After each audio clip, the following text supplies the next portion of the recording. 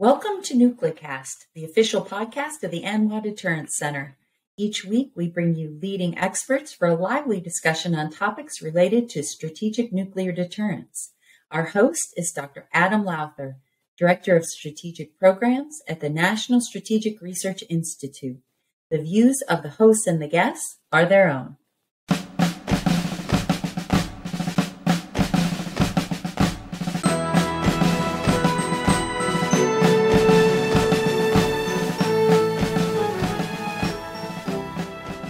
Welcome back to another exciting episode of NucleCast. Of course, I am your host, Adam Lowther, and today we have a great guest for you. You may know him by his written works. Of course, that is Dan Poneman. He is the president and CEO of Centrus Energy, but he's been at the National Security Council. He was a senior official in the Department of Energy. He is at the Belfer Center. He has written widely on nuclear issues, climate change, and a host of other issues. And we are fortunate to have him on today. And, honestly, Dan, I wanted to talk about more narrow topics, but as we were talking before the show, you've written and done so much that I think we're going to just jump around today. Jump ahead. Well, I'm thanks glad to be here, and thanks so much for inviting me. Well, so let me ask one question to sort of take us back in time. And you were at the NSC at the end of the Cold War. And you were there working nuclear issues at a time when the United States saw the Soviet threat disappear. And, we saw that there was this opportunity for a peace dividend. What was going on and what was the thinking like at the White House at that time? I have a vivid memory of this period, Adam. The word that first comes to mind is hemorrhage. There was a deep concern across the White House, across the government, I think across academia, that the breakup of the Soviet Union would be a major setback for nuclear nonproliferation. First, you were going to have four nuclear weapon states instead of one: Russia, Kazakhstan, Belarus, and Ukraine. And second, there were thousands of scientists who had worked on nuclear weapons program. The fear was they would show up in Iran, North Korea, wherever. Third, you had tens of thousands of weapons. Fourth, you had a bunch of fissile material, both plutonium and 90% high-enriched uranium. That was also a concern of leakage to bad actors, including terrorists. And so this whole cluster of issues was of high importance. President Bush was personally focused on it. National Security Advisor Brent Scowcroft, Deputy Robert Gates, Condoleezza Rice. There were a whole host of people working on that at the State Department, Secretary Baker, Dennis Ross. And we started an effort, which we called, you chuckle, but we were concerned about the hemorrhage of brains, technology, and material all over the world, creating bombs everywhere. And we put together a whole host of efforts, which I was proud and still am proud to have been a part of, to try to contain that threat. And the last footnote to tell you is the general, two-star general put in charge of that very focused effort was General Bill Burns, who was the great man. He passed away. He's the father of the current CIA director, Bill Burns. And so now that you look back, I don't know if this is one thing I didn't tell you, but sort of my passion that I perform on the side is I'm a purveyor of hindsight. I don't know if I had told you that. It's a superpower of mine. Yeah, so I use my hindsight superpowers to look back and tell people that they got things right or wrong. And, now that, you've had some time to, look back at what y'all did at the White House at that time, as you look back using my superpower that I've gifted you during this episode, what do you think about what you did? What'd you get right? What'd you get wrong? I'll tell you, I've been actually, Adam, thinking a lot about this lately. I'm glad to have the added enhancement of your superpowers of hindsight. And I'll tell you why. So, what I think we got right is I think we're right to focus on this as a problem. I think we were right to get Ukraine, Belarus, and Kazakhstan to relinquish their actual weapons. I think we got wrong, candidly speaking, the level of assurance that we gave, in particular Ukraine, that in sacrificing the weapons, the security assurance that they picked up at Budapest would suffice. Obviously, it has not sufficed. So I think in retrospect, I'm not sure how we should have handled it, but by definition, it didn't work, right? Right. I think we got right. There was a thing called the International Science and Technology Center that gave, I think, well over 10,000 scientists peaceful, meaningful technical work, not helping Iran and North Korea build bombs. I think we got that right. I was personally responsible for a couple of things. One was called Materials Protection Control and Accounting in improving just perimeter security and portals and so forth in a very vulnerable set of institutions around the former Soviet Union. I think we got that right. And then here's the one that's most complicated and I think most interesting right now, because the Ukraine war has brought this home in a big way.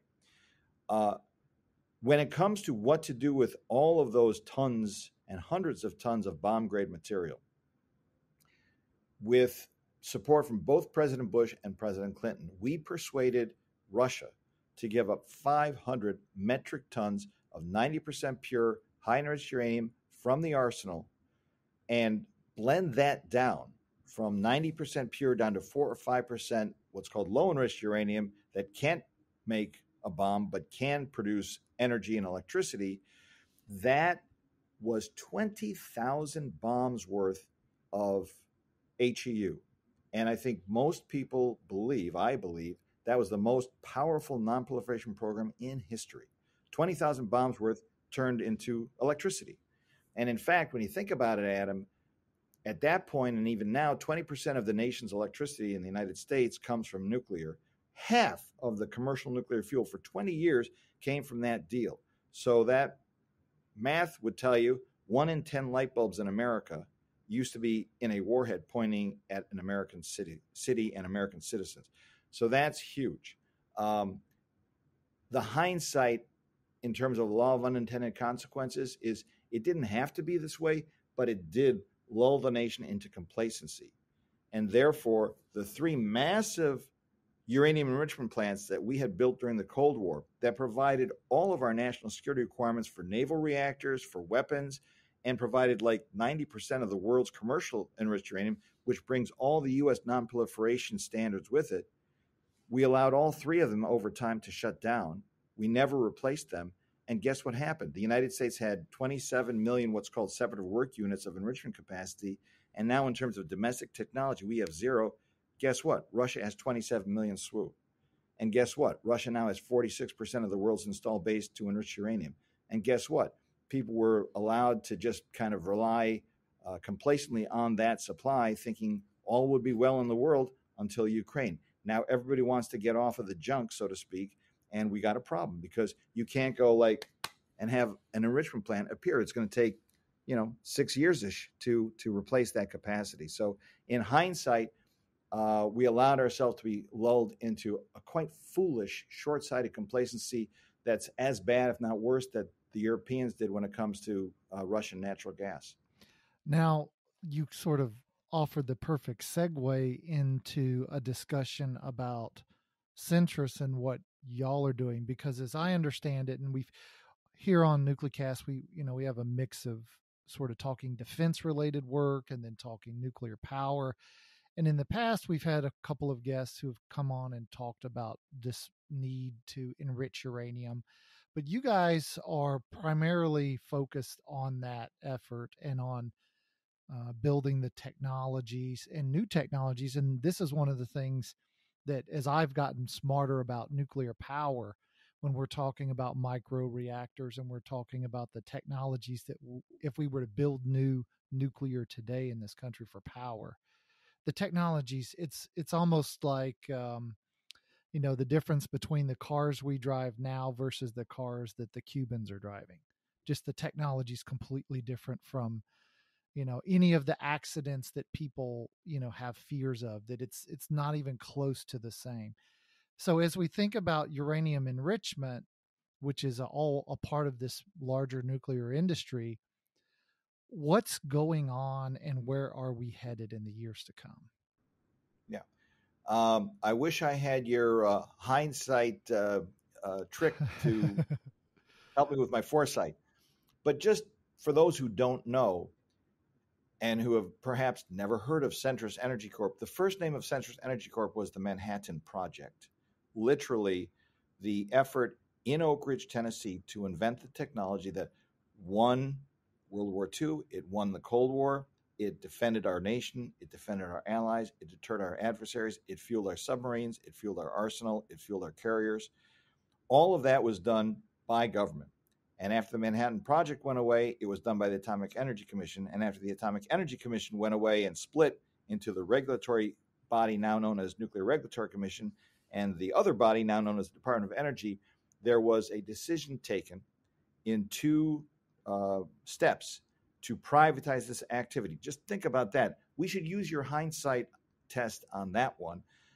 No other nation in the world has ever privatized the activity to enrich uranium, not surprisingly, because you can use it to make nuclear weapons.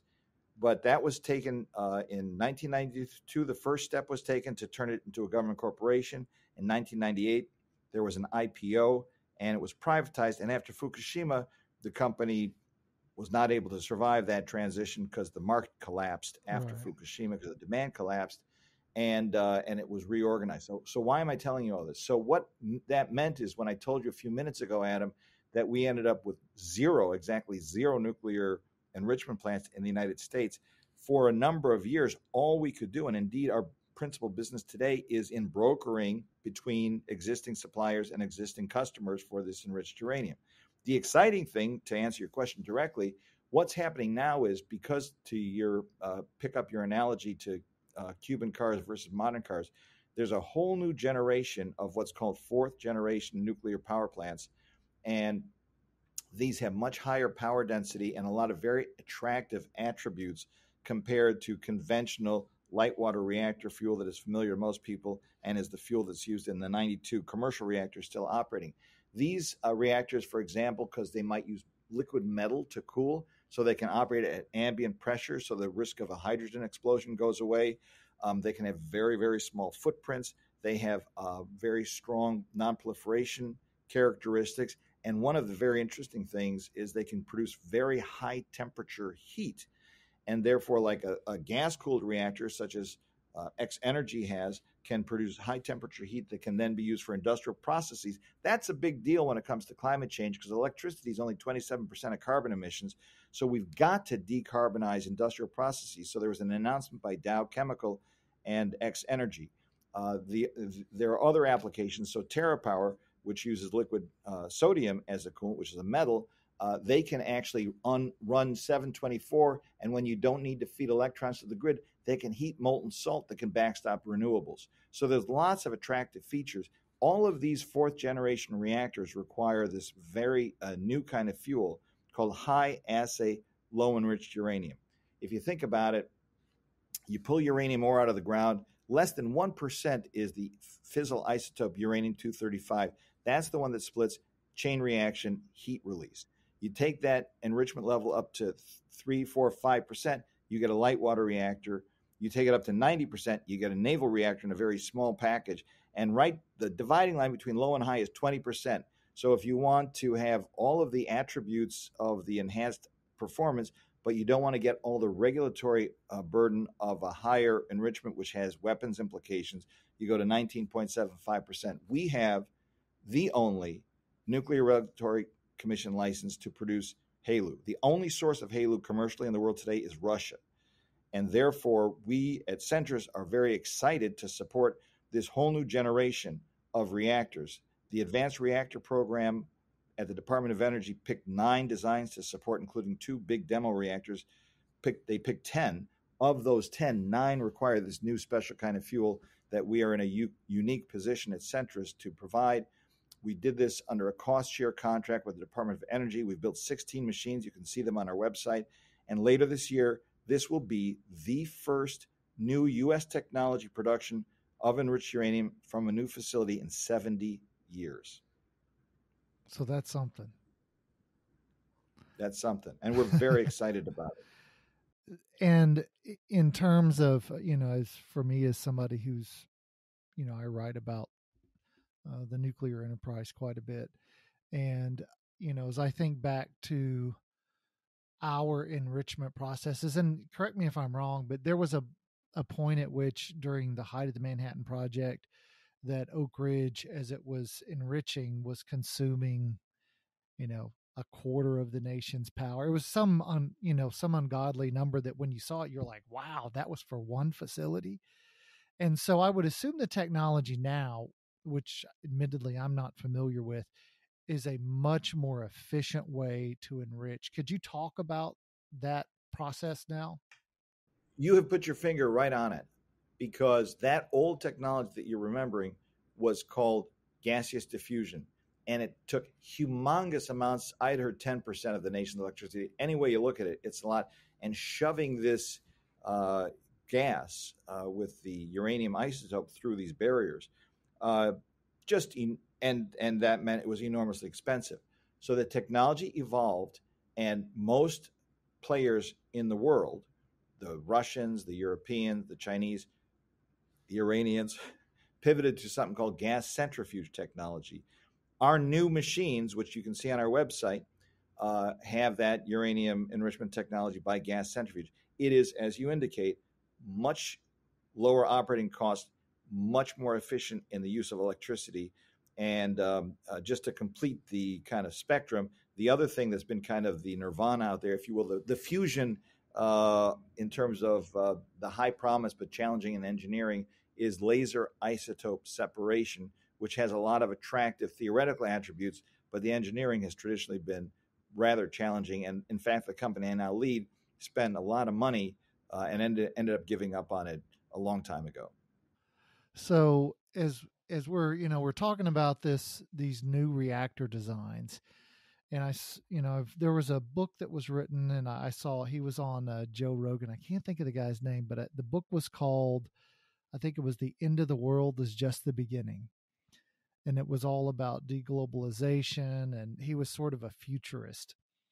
And I'm drawing a blank on his name. I'll think of it. But one of the things he wrote about was that sort of clean energy in terms of renewables, that it can't solve the problem, that you really have to have nuclear.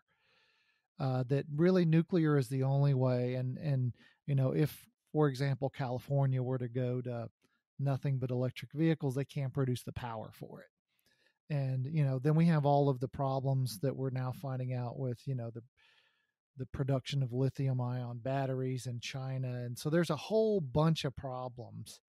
But nuclear is something that we can do in this country.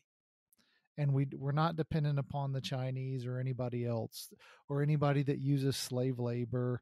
And so as we think about it, can you help? Because there's this natural, and I mostly write about nuclear weapons, and I've been writing a lot about the use of low yield weapons and what do those weapons effects look like.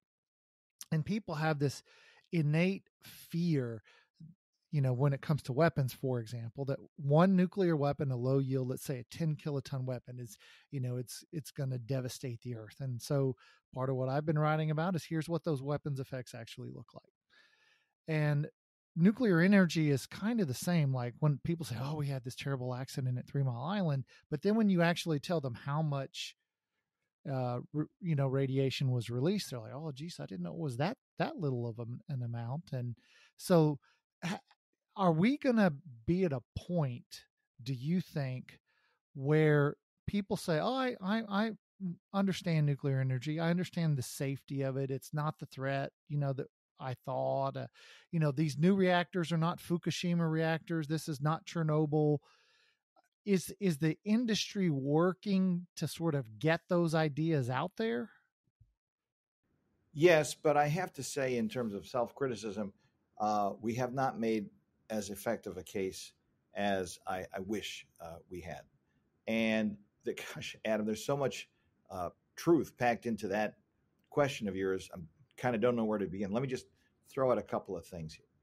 To your first point, look, we need every jot and tittle of carbon-free power that we can. The enemy is carbon. That's the carbon is going to destroy the planet. You cannot get to net zero without doubling or probably tripling nuclear by 2050. You just can't. And the first 20 or 30% you pick up with renewables is easy pickings. But problem with renewables is, like, what happens in the monsoon season? What happens at night? What happens when the wind stops blowing? You need, and those thinking people, look at the book Taming the Sun by Varun Savarm, loves solar, tells you need firm dispatchable power to back it up to maximize the contribution even of the renewables. So nuclear is the best friend to renewables and should be looked at that way. You have to backstop renewables and you don't have enough batteries to make up the difference. You don't have the high voltage transmission to make up the difference. And to think that 3 magic beans and a solar panel solve the problem it's just magical thinking. So we need to be serious about that. Point one. Point two, all of the other things, nobody looks at the all-in aspects. So you talk about the levelized cost of electricity of wind or solar being very low, but you got to add in storage. You got to add in transmission, and we're not. Third, land use. I come from Ohio. When they were looking at shutting down 3 of the nuclear plants in Ohio, to replace that carbon-free power, you'd have had to cover the state with solar panels. If you want to bring power to Guam, there's not an inch left. So materials used to make wind and solar, you use what is a wind turbine blade made out of? Plastic is made out of oil. Nobody does these kind of all-in calculations. So we got to be better about it. But honestly, the third and last point I'll make, because you got a limited amount of time here, is the nuclear industry itself has got to perform better. We have to be on time. We have to be on budget. We have to execute. And I think creating that kind of record of success will help provide more, I think, traction to some of these very other obvious arguments. I guess the last thing to say in terms of safety, look, accidents are terrible, but no one died at 3 Mile Island. Fukushima killed 18,000 people from the tsunami and the earthquake, not from the radiation. Chernobyl, the best numbers I've seen are like 4,000 people. We kill millions of people, kill them, with fossil fuels every year. And like Bill Gates put in his book, let's just say in year X, we had 40,000 road deaths from cars. Well, obviously we banned driving, right? Yeah. No, we put in airbags and rear view mirrors on the right side and seat belts and all that kind of. So we just have to be smart about it. We have to execute. And I think some of these kind of atavistic emotional concerns, I think, will begin to fade away. And in fact, there's a whole lot of polling data, Adam, that will tell you more and more people realize, hey, climate change is the problem and nuclear must be part of the solution. I agree with you. Well, we're at that time of the show where we have to take a quick break. You're listening to NucleCast, and we'll be right back.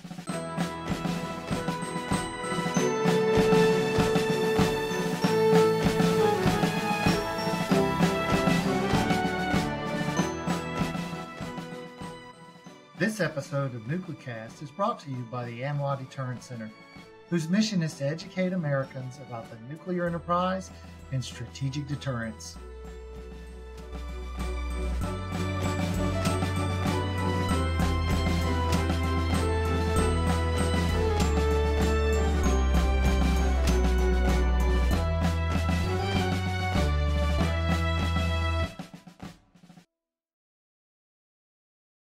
And we're back, and we're talking to Dan Poneman. We're having a great discussion.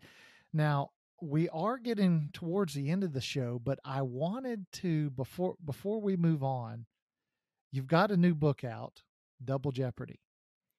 And I wanted to give you an opportunity for those listeners who might not have read it, and I know almost everybody has, I'm sure. But for those who haven't, tell us about the book. Well, if you're looking for it, just look in the insomnia column of the bookstore and it'll be right there. Uh, no, well, my obsession since I've been a summer intern in college has been on the intersection between security issues and energy issues. I just think it's fascinating. Books, many good books like by Dan Yergin have been written about this whole subject. And to me, having spent 5.5 years as Deputy Secretary of Energy, something that kept coming up and I kept worrying about, kept me up at night, is this twin challenge facing humanity, two existential threats: catastrophic climate change and catastrophic nuclear exchange. And how could we take steps to solve both problems? And specifically, if we needed a lot more nuclear, which I believe we need to solve climate change, how can we have lots more nuclear power around the world without having lots more bombs go with it? And so that's what the book is about. And it comes up with 12 practical steps. They're not all about nuclear. Some of it had to do with carbon pricing and so forth. But some of it does call for a renewed focus on safe nuclear power and, frankly, the need for the United States to play a leadership role. Because I'm sorry to say, Adam, but over the last several decades, the United States completely squandered our leadership. We used to dominate world fuel markets in enriched uranium. We've gone from the world's biggest exporter to the world's biggest importer. We used to dominate. Everybody wants U.S. technology, but through a number of things, we've frankly made ourselves rather difficult to deal with. And therefore, guess what? After Westinghouse finished building 4 reactors in China, the U.S. order book internationally for reactors was 0. The Russian order book was $130 billion. They bring money to the table. They bring finance to the table. They bring assistance to the table. And, we like bring a knife to a gunfight. So I wrote this book because I wanted to help people think about how to solve these problems in practical ways and get, frankly, the United States back into the leadership role that we used to enjoy without challenge. And the last thing I'll say about it, this intersects with everything we care about. It intersects with energy security. It intersects with climate change and fighting the catastrophic consequences of that. It's about supply chain vulnerability. Every time you read about semiconductors and the CHIPS Act, the same logic applies when it comes to enriched uranium. And not least, when you export nuclear fuel and you export nuclear reactors, you get to write the rules of nonproliferation.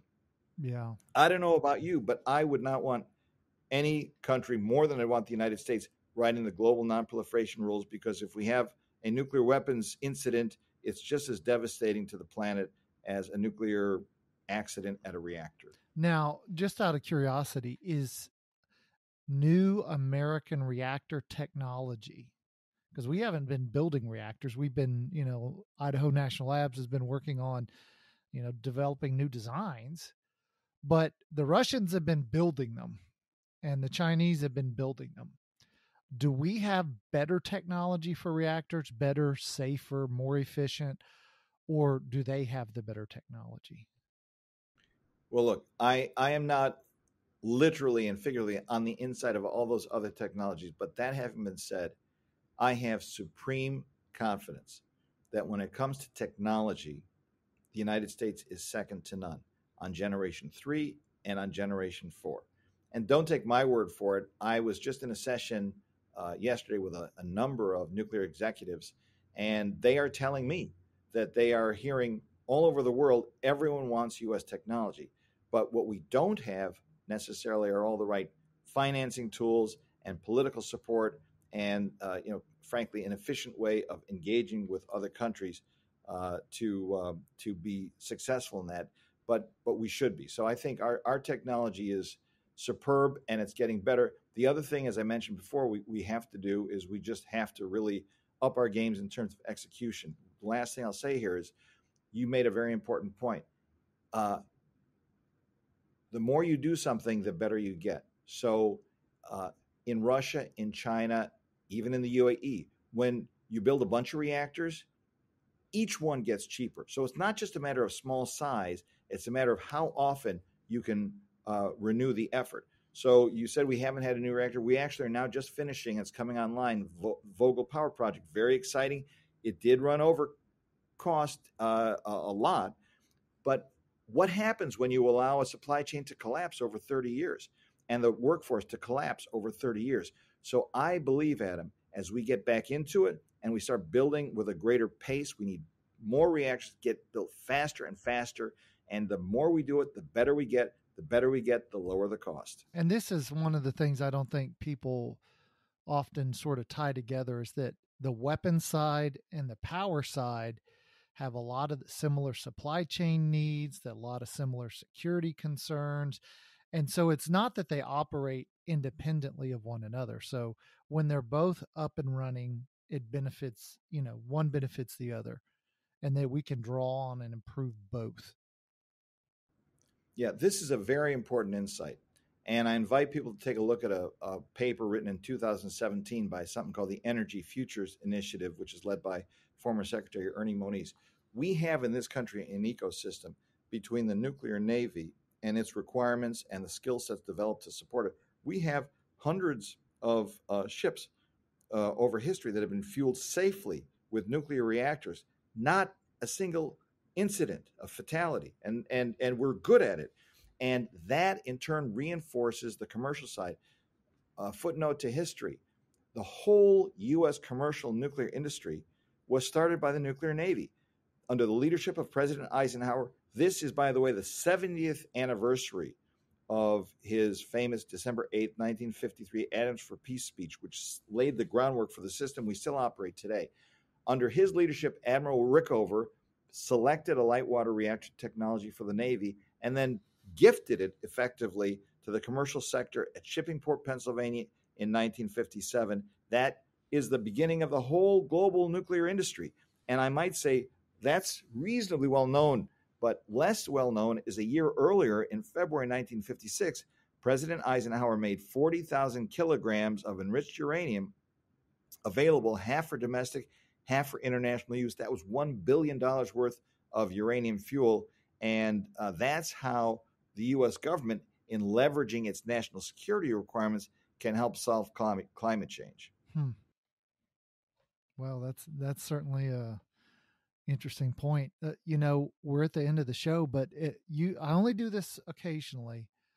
I've started to do it more often, but I don't know if you knew this, but I actually have a genie in a bottle that grants 3 wishes. And I'd like to let you make 3 wishes from my genie. So if you could use my genie for 3 wishes related to our topics today, what would those 3 wishes be? That's a tough one. Okay, I'm going to say number 1, to see a tripling of the deployment of nuclear power by 2050 in the hopes of staving off climate disaster.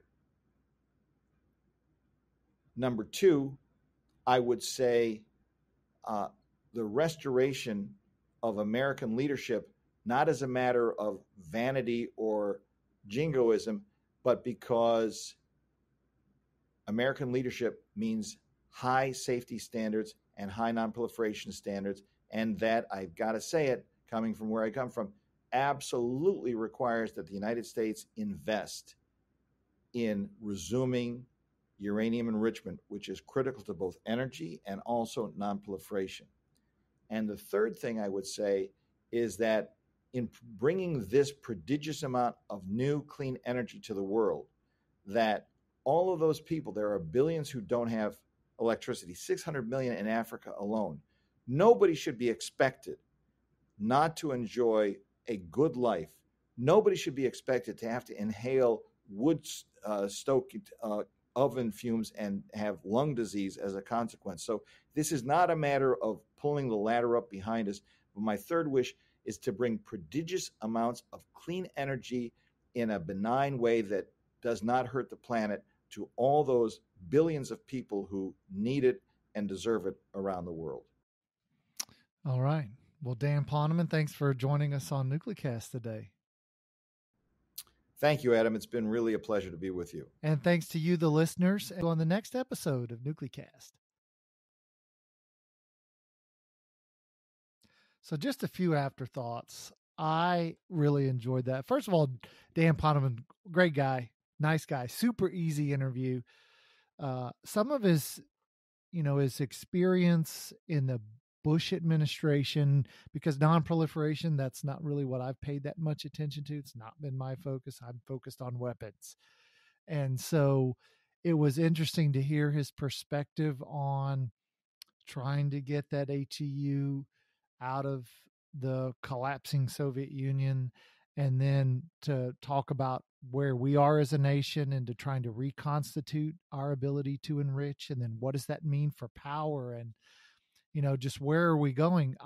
To be honest with you, I found it a fascinating interview. I just thought it was, it's really interesting. And it's a topic, the power and enrichment side, that I have not traditionally spent much time on. So, I found that, this is really interesting. And I've sort of come to the conclusion that weapons and power sort of go hand in hand, that they're not sort of totally separated like I probably a year ago would have said. So really interesting. Glad we had Dan Poneman on. This has been a production of the ANWA Deterrence Center. Our executive producer is Kimberly Charrington, and this episode has been engineered and mixed by David Krumthal. Follow the show on LinkedIn, Facebook, and Twitter at Nuclecast. Listen, follow, and review the show on Spotify, Apple Podcasts, Amazon Music, or wherever you listen to your favorite podcasts.